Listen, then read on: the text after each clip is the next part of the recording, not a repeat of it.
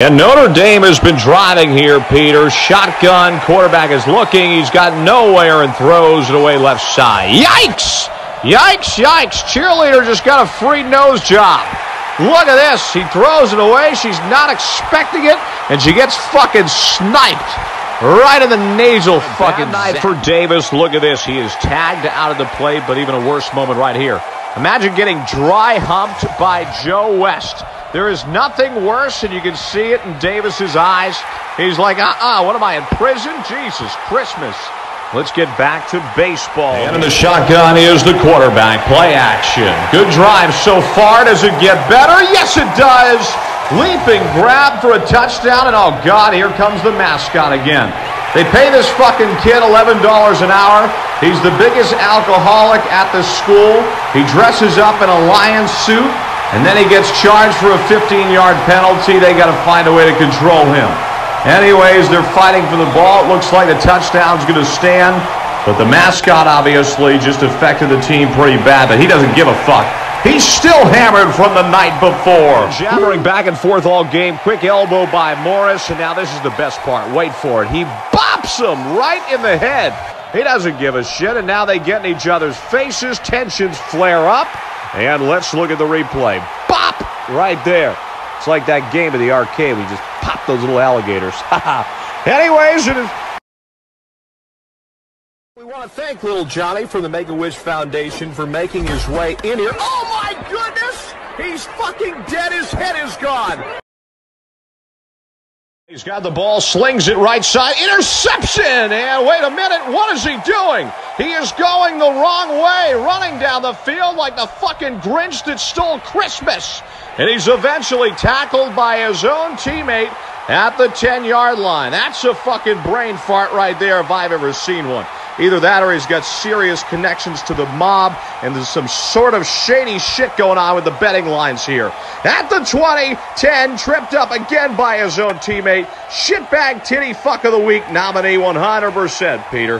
Back to you. Oh, no, that is not good, and the horses say, fuck it, Peter. They are sick and tired of being treated like barn animals, and they let those humans know. As you can tell, folks, we are just telling you this is not a terrorist attack that's taking place. As you can tell, she's walking around like it is, but she's fine. She fell off a fucking wagon. She's going to be just okay. I think they're overreacting a hair. And look at the replay. Down they go. And Bambi and Stuart Little, the two horses, they didn't want any part of that. The good news for Oklahoma, though, things aren't going well on the field. Well, at least with the mascots or whatever those fucking horses are. 28-7, they're leading. As for the girl in the middle, chill out, you're fine. We've been waiting for this fight for quite some time, and I'll tell you what, something is wrong with the referee. We haven't figured it out yet. We don't know if he smoked a crystal meth banger. Either that or he's auditioning for Dancing with the Stars. Down he goes. Peter, this is Thailand. It's mostly known for its cheap hookers and getting hand jobs behind dumpsters in alleyways. I don't know why Peter just handed me that note. I don't know how accurate that is, excuse me. But we are back to the action now as this ref is on one. He went out last night, didn't sleep, came to ref this fight, and now he's Superman through the fucking ring. This guy is unbelievable. They're dry humping each other now. We need to stop this madness. This fight is over.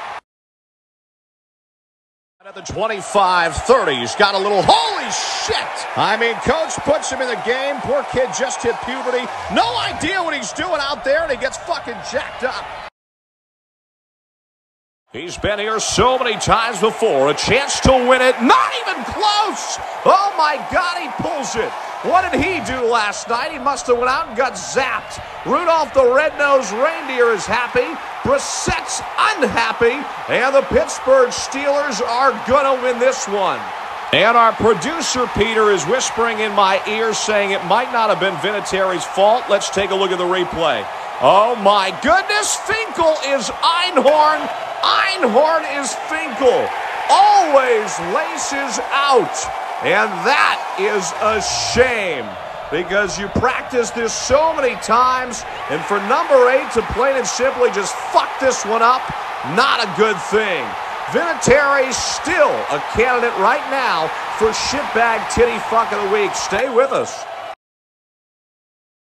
And snap to Jackson, play fake. He's got himself room on the left side. And he's taunting the Patriots defense. He's saying, we're not afraid. Welcome to Baltimore. A lot of game left, though. Wow.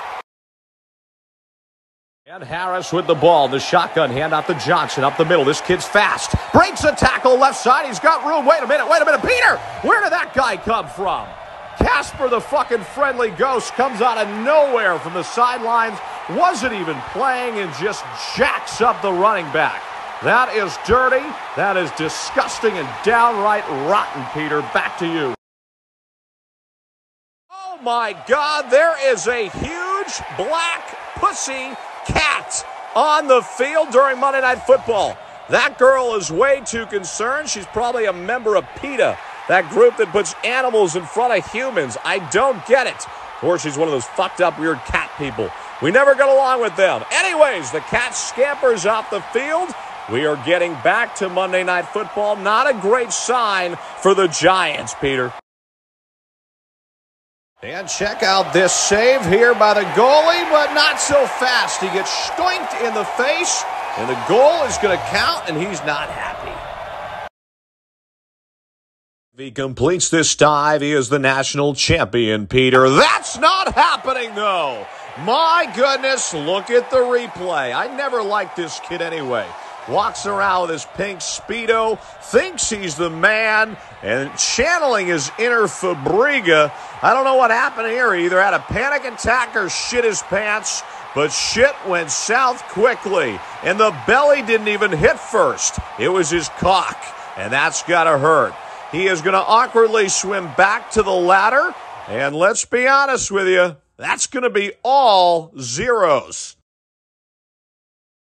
Ball the top of the key, driving inside. Get out of here, you little pussy schoolgirl. Ball moving the other way. Mitchell flying down the right side. Driving in the middle, slams it home, but the referee says no. And who invited the fucking Unabomber?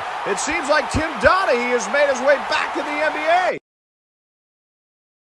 And from 47 yards, he's got a chance to be the GOAT, to give the Niners the victory. He can either be the GOAT or he could be the shitbag titty fuck of the week. My goodness, he pulls it. And the Seahawks are going to take over. Wow, you'll take a look at this one. That one wasn't even close. That was just a pure panic attack that we just witnessed. And Russell Wilson